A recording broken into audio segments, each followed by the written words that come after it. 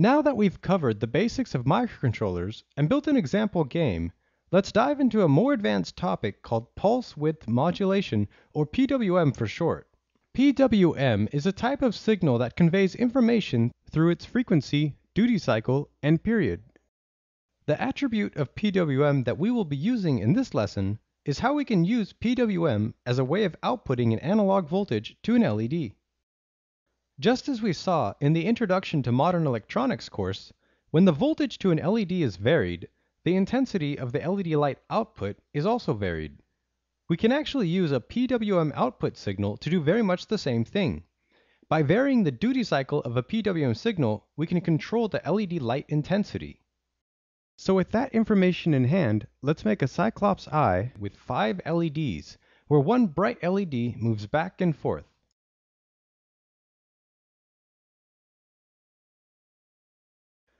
Here we can see the complete schematic for this lesson, but let's go through each sub-circuit and explain what is going on. First, we'll build a power supply using a 9-volt battery and a 7805 plus 5-volt regulator to feed a plus 5-volt power supply to our circuit. A red LED will be used as notification that power is good.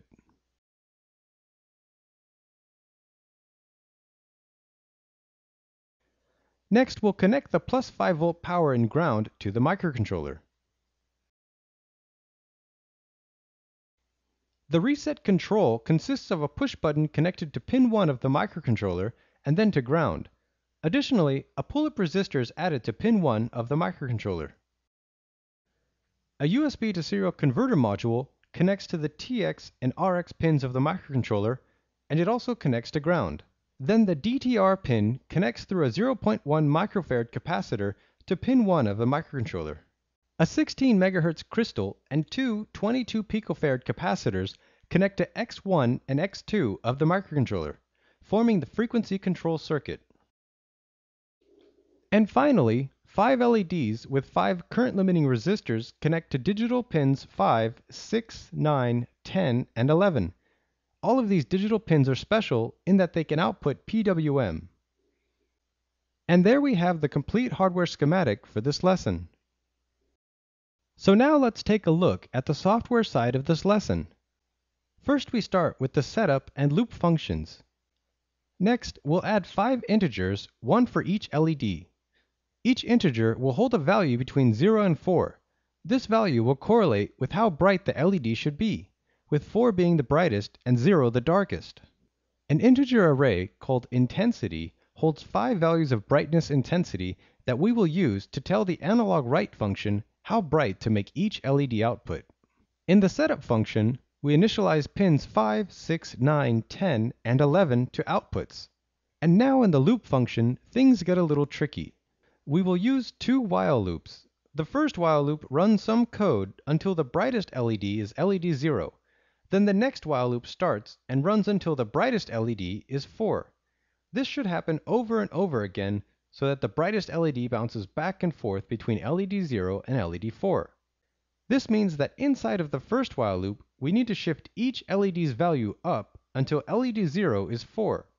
And similarly, in the second while, shift each LED's value down until LED 4 is 4. And after each shift, the output brightness of the 5 LEDs should be updated by using the analog write function and the specific LED's brightness, which is saved in the LED 0 through LED 4 integers.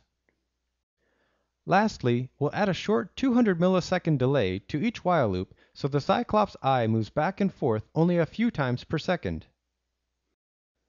And with that, the software program is complete. This is a more complicated program than we're used to, so take some extra time and look through the code to make sure you can follow along with what is happening and where.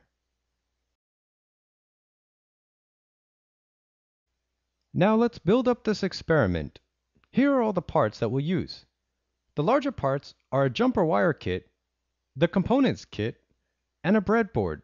Specifically from the components kit, we'll be using a 7805 plus 5-volt regulator, 6 100 ohm resistors, a 10 kilo ohm resistor, one 0.1 microfarad capacitor, two 10 microfarad capacitors, a push button, an A2 328 with Arduino compatible bootloader installed, a 16 MHz crystal, 6 red LEDs, two 22 picofarad capacitors,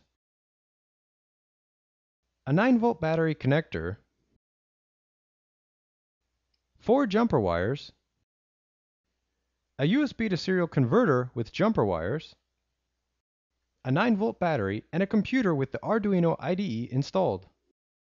Now let's build the circuit part by part. We'll use a time-lapse video showing how we constructed the circuit. Take your time and build it with us, so that your circuit is just as perfect as ours is.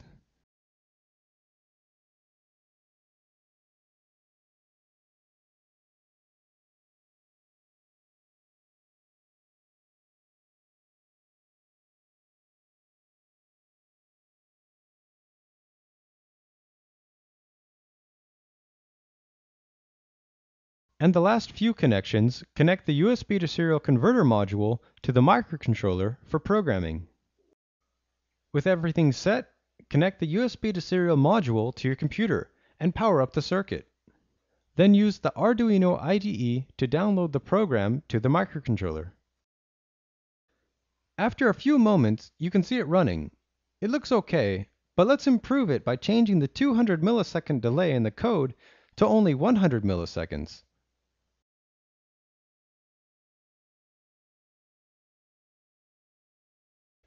Now it looks a lot better, and we can easily imagine a robot's head around it, creating a fearsome Cyclops.